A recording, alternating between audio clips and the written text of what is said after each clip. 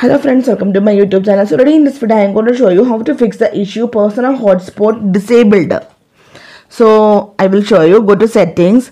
So in the settings you can see we are not able to enable the personal hotspot. You can see from the control center also we are not able to enable. You can see we are not able to enable the personal hotspot.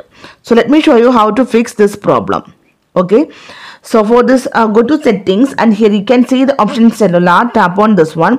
So here also you can see the option personal hotspot. You can see we are not able to change this one. So to change or fix this personal hotspot disabled, then we need to enable one option, that means cellular data. To enable this one, you can see now we can enable or disable the personal hotspot after enable the cellular data. So simply in this way you can fix the issue personal hotspot disabled in this device. So hope you guys enjoy this video. Thank you for watching. Thank you. Bye bye.